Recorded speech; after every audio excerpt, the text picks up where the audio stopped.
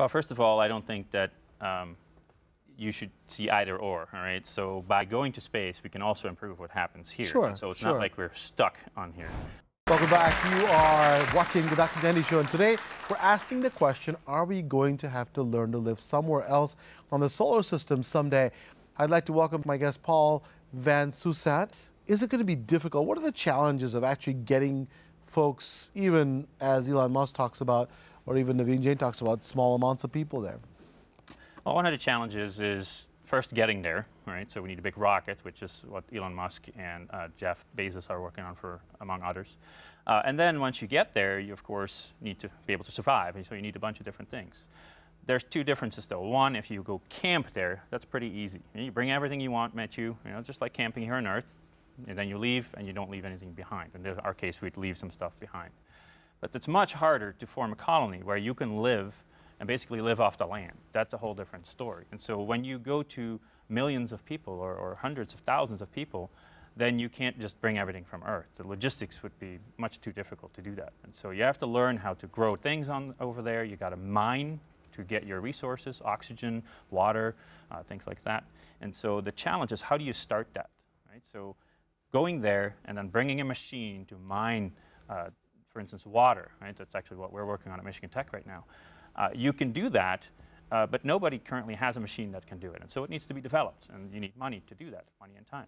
That's the challenge right now. And what about, and you said you need a big rocket to get there. I mean, besides that, what are some of the things that are stopping us? Is it just money? We have the technology to get there, right? Well, for a large part, it's the will to go, right? So the politicians have NASA, we have that. And so they do a lot of cool stuff, but a lot of it is gobbled up by this big rocket project, the SLS, which, by the way, is a really cool rocket.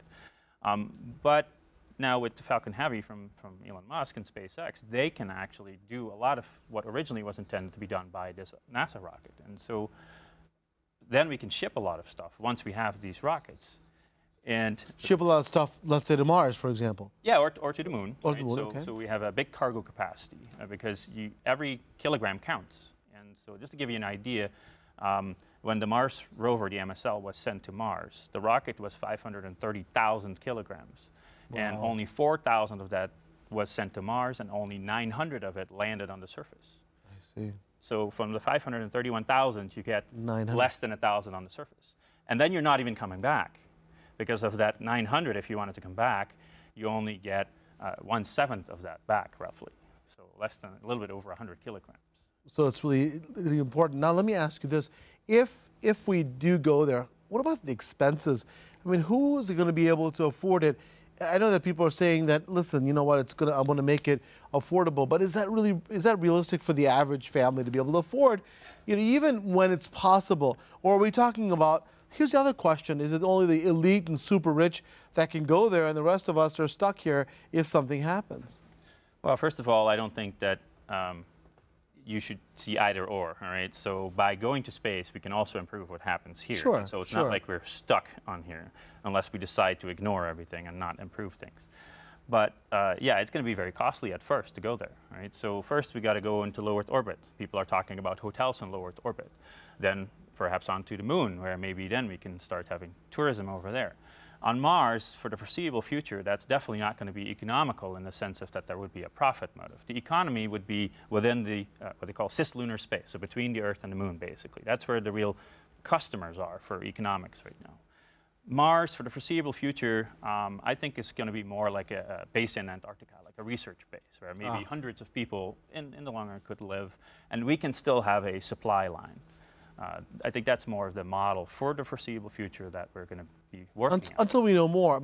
And tell me about what you're doing at Michigan Tech to find a machine you're saying to develop water, correct? Yeah, so one of the base elements that could really help us to explore the solar system is water, because you can create rocket fuel from water. The hydrogen and oxygen form together to form water. But you can do the other way around. You can have water split into hydrogen and oxygen, and that is your rocket fuel. So that can get us places. So you can make fuel stations in low Earth orbit to get to the moon or to Mars, wherever you want to go. And so water is one of the prime building blocks, if you will, of anything we want to do out there. It's also one of the easiest things to get because it's present in the form of ice, but also in the form of what we call hydrated minerals. And so at Michigan Tech, we're looking at how to liberate this water that's bound in the minerals by heating up the gypsum in this particular case.